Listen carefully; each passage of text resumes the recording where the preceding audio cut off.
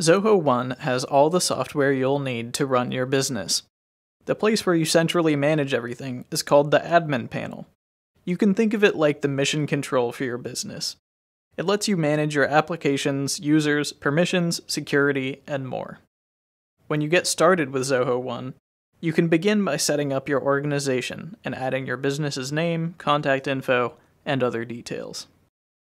When you start adding users, you can choose which applications they can access and assign them permissions that determine what they're allowed to see and do. It's easier to manage teams or departments when you put users into groups.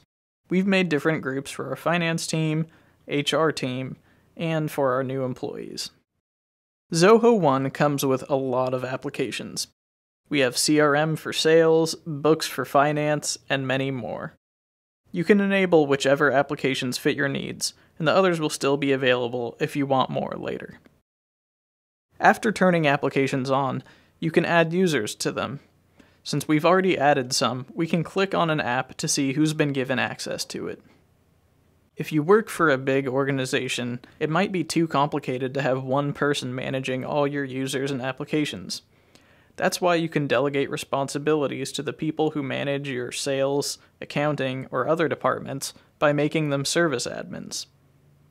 Each service admin manages the users for their application. As an administrator, you can make sure everyone is keeping their data safe by enforcing password policies and setting up two-factor authentication. If you need to make changes in the future, accessing the admin panel is easy. Just log into Zoho One and click on the gear icon. The Zoho One admin panel keeps your settings centralized, so it's easy to manage your business.